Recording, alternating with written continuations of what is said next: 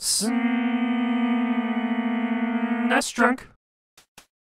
A couple weeks ago, I looked at a crappy licensed game, The Page Master. Now let's take a look at a better licensed game that was never released outside of Japan, Natsuki Crisis Battle, a one-on-one fighting game based on a manga and later made into an anime. This one was made in April 1995 by Tosei, who also had a hand in making games like Super Tennis, Bazooka Blitzkrieg, and the Dragon Ball Z fighting games. As you might expect, this game follows the typical Street Fighter II style formula with a story mode that has you fighting every other character in sequence, plus a two-player versus mode, a practice mode, and an edit mode I'll get into a bit later. There's quite a bit of story here, but there's no English patch available for this one, and it's not needed to play the game, but you'll have to fill in the blanks yourself, like how this guy creeps in on your main character, and it makes these girls in the background so upset that they can't stop sobbing, so you challenge Mr. Purple Pants here to a fight. After beating the crap out of him, some other girl starts shouting at you about how she actually liked that guy's purple pants or something. Then you celebrate your victories by going to a dance club and fighting a guy in purple shorts.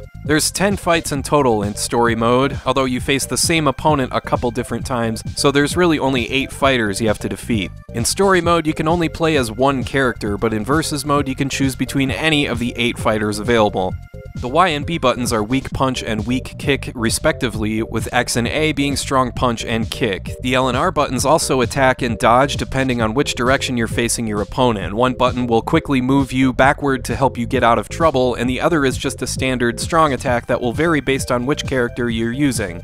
There's universal moves that work for every character, but there's also 3 or 4 special moves for each character, as well as counterattacks that are unique to each fighter. For example, if you combine that strong attack using the L or R button with a direction on the D-pad, they'll execute something like a roll or a flying chest attack or whatever this is, like what this guy's doing here. The special attacks are laid out in a really simple way, again not that different from a game like Street Fighter II, just quarter whirls forward or back on the D-pad along with a strong punch or strong kick. They even work in the Dragon Punch mechanic, which allows this dude to do a strong fire punch or something, and your main character does something that not so coincidentally looks exactly like a Hadouken fireball. This is all well and good, these moves are all easy to execute early on, but once you run into some tougher fighters later in the game, you really start to feel how this game just doesn't measure up to better fighting games. The inputs are not quite as polished as some of the better 16-bit fighting games of the era, and you might find yourself tearing your hair out trying to get even the simplest moves to work consistently.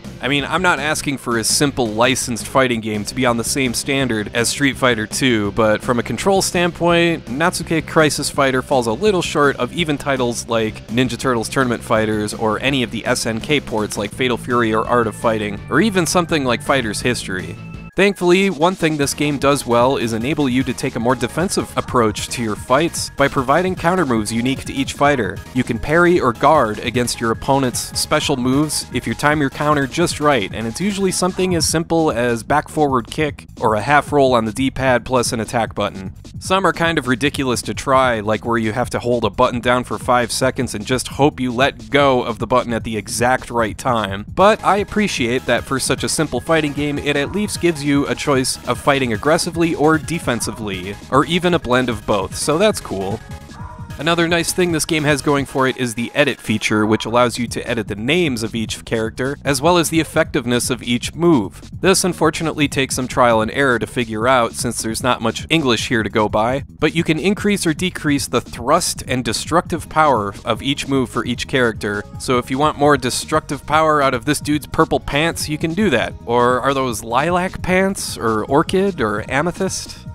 So yeah, it's clear that Natsuki Crisis Battle was made with one clear purpose in mind. It's just a decent fighting game made to represent its source material. I can't really speak to how well the game does that, since I'm not familiar with the manga or the anime, but the game certainly looks nice, and there's a good amount of story here for a fighting game. Unfortunately, this one doesn't feel polished enough to join the ranks of other great licensed fighting games like Gundam Wing Endless Duel. It can be a bit frustrating as you fight stronger opponents later in the game, like where it feels like your controller just isn't working. Still, I appreciate the effort that went into this one, and I still had fun going back and forth between countering my opponent's attacks before launching into a reckless offensive barrage. Once again, this game has never been released anywhere else, so this is another game you gotta play any way you can. Alright, I want to thank you for watching, and I hope you have a great rest of your day.